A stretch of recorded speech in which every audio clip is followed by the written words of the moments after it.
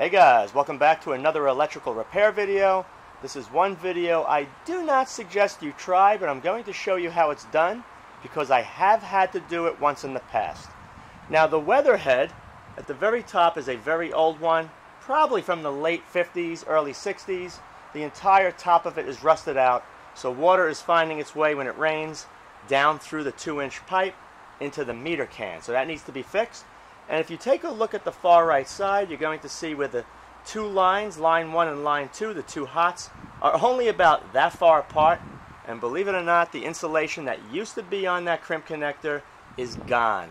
Both of those are live. The first thing I'm going to do is take you up on the roof, show you that there's live power at those two connections, and then I'm going to very carefully wrap them because I cannot work on the mast head with those two connections like that. Alright, so if I take a bar meter,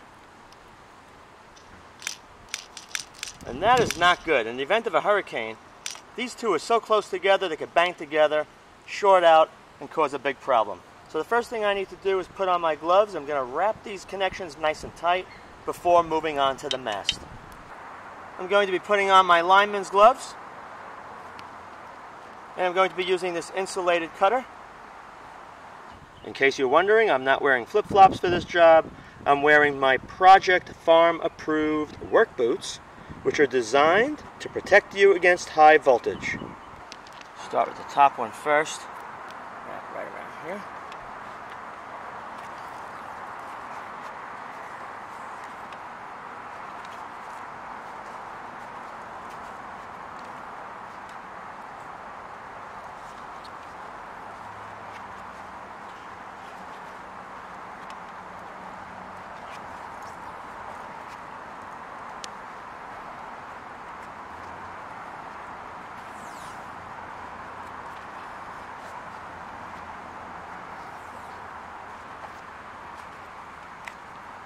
Very carefully, just go all the way around and pull it tight.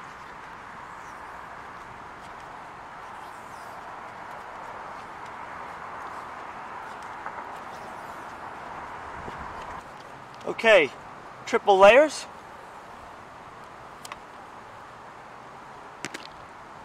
No more concern about that touching anything.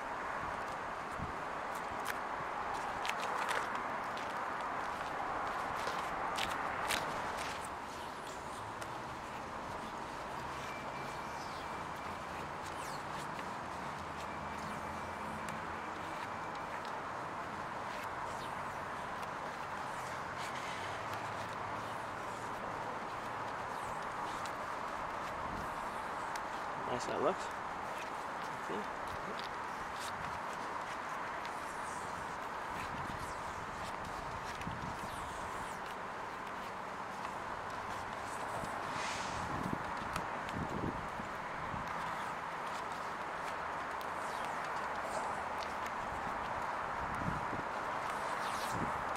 A few layers in this area here where there's that depression with no insulation. Give it a few wraps. Thicken that area up.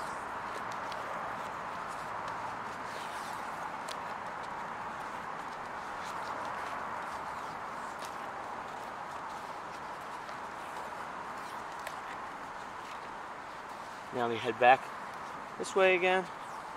Okay, with both of these wrapped, what I'd like to do now is at the very end, I'm going to place two nylon ties over that end, and that prevents all this from ever unraveling as the sun heats it up in the summer.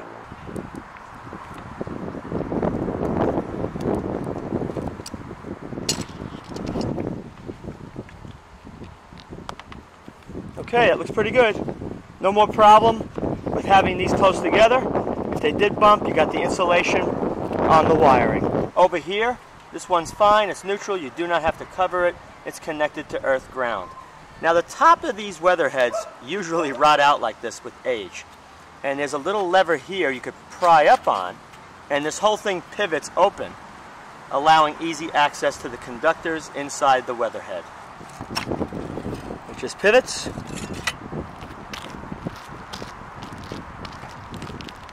You can see each one of the conductors, the neutral and the two hots. I'm going to try and remove this carefully. Perfect. Let's take this down, clean it up and try patching it. Alright, what I'm going to do to fix this area is just take a piece of sheet metal. It's cut to the right size. You can see it's perfect. And I'm going to also take another piece for right here. Little pinholes. I could put some marine sealant on. Once it's all finished, spray paint it black, put it back on. The rivet's going to be placed on the inside so it doesn't rub against the wire. Otherwise it would stick down. So let's open this up. One hand in front of the camera, not easy. You see how nice and smooth that is. And this side just sticks up just a little bit. Let me keep riveting all the way through. Okay, this is what it looks like with all the patches in place. Everything is nice and smooth on the inside. The outside I'm going to spray paint, and I'm going to put sealant over all of these areas, and it should be just fine. Here's what it looks like after it's been wiped down with acetone and then sprayed with 3 layers of black spray paint. And check this out, how good this looks. You could barely see where the patches were done. The rivets were all filled up with wet and dry roof cement, so this will no longer leak. There's one more issue, and it's straight down where it connects to the roof. Right over here you can see the tar is all separated. More than likely a long time ago when they put the new service in, they pushed this mast upward, breaking the seal. So water is finding its way between the pipe and this tar in this area, as well as the flashing and this tarred area. So I'm going to have to scrape all this clean all the way around, and I'm going to curve this in a little bit because I don't want it too high, because when I fill this in and I put mesh, I don't want to have water standing in here. So I'm more than likely going to bend this over lower because this is pretty high off the roof. So let me scrape this first right here.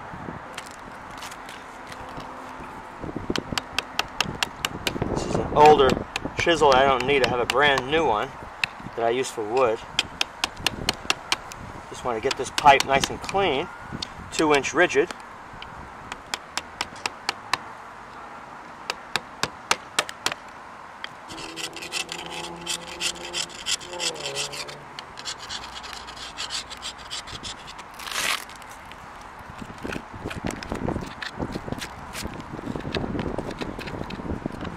This is all very hard. Let me go all the way around, and then we're going to work on this next. Here you can see it's all cleaned out very nicely all the way around. Now I'm going to take some roof tar and inject it into the space where my finger is, which is pretty big, all the way around.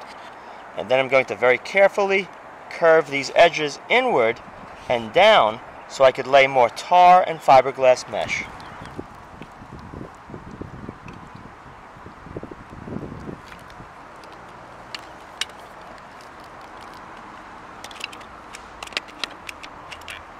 Fill that up.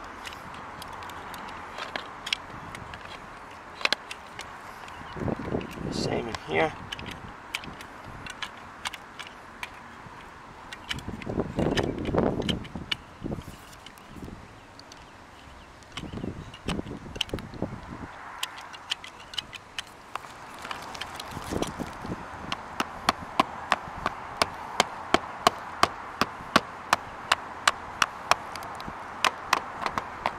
That's better.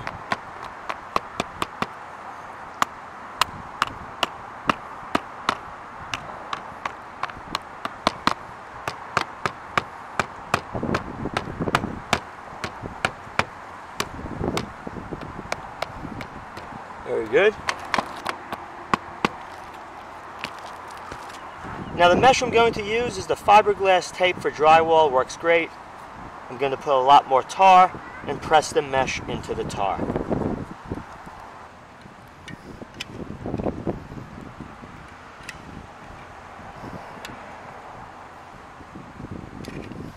Just work it in.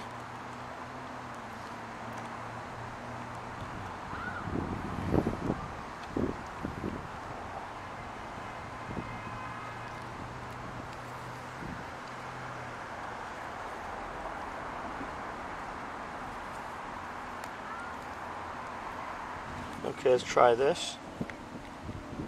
Looks pretty good. Just push that in.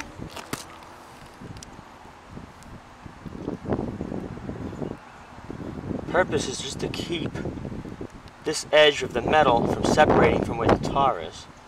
So we just push this down.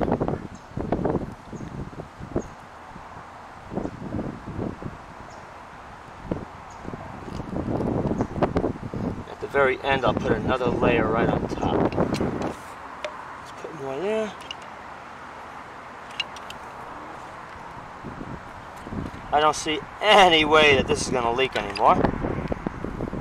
You do it right, it will not leak. And here's a look at how nicely it's sealed.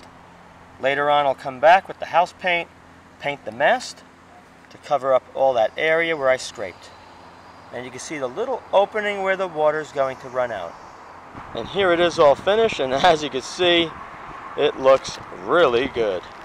No more issues with this service entrance. I hope you enjoyed this video. If you did, be sure to rate, thumbs up, and share. Thanks for watching.